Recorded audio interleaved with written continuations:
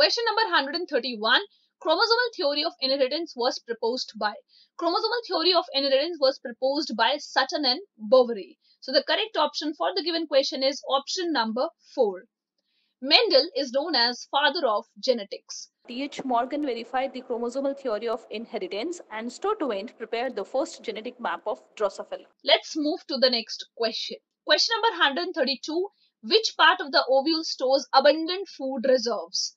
When you see the structure of ovule, you will find that here there are protective coverings called the integuments, and the body of the ovule is filled with the mass of parenchymatous cells, which is called the nucellus, and this nucellus is a reservoir for the abundant food.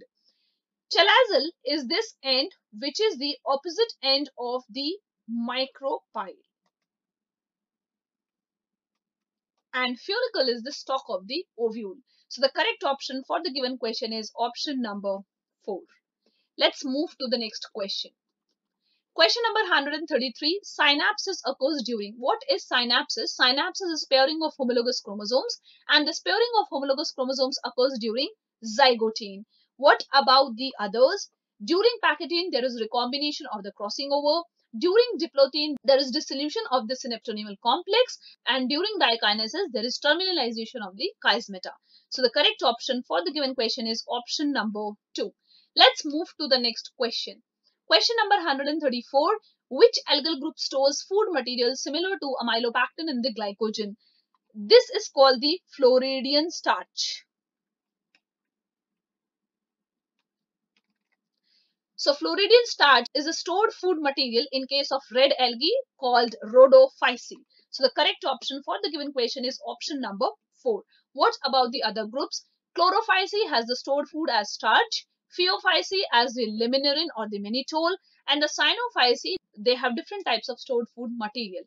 Let's move to the next question. Question number 135. Select the correct match. Sickle cell anemia, autosomal recessive disorder, not the dominant. So this is incorrect. Thalassemia, related to chromosome number 11 and 16. Yes, because thalassemia is of two types, the alpha and the beta.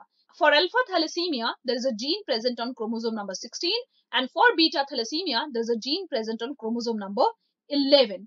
So yes, this is correct.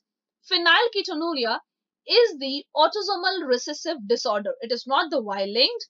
Now, fourth option says hemophilia, X-linked dominant disorder. It is X-linked but not dominant. It is the recessive.